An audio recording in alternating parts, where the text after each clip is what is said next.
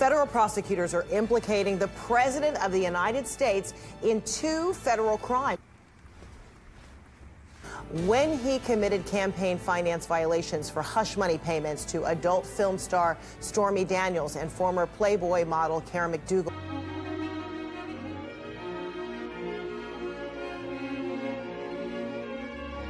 Robert Mueller also believes the Trump Tower project in Moscow is relevant to Russia's 2016 meddling. The president issued this statement on Twitter. It's unclear what he's referring to. It says, quote, "Totally clears the president.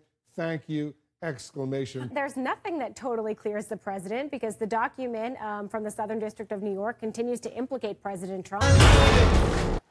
Why lie? Waste is pretty much unavoidable. We all know the president has problems telling the truth, but he knows he's lying with his tweet. And the reason why he's lying here, this is a simple one. He's playing you for a sucker.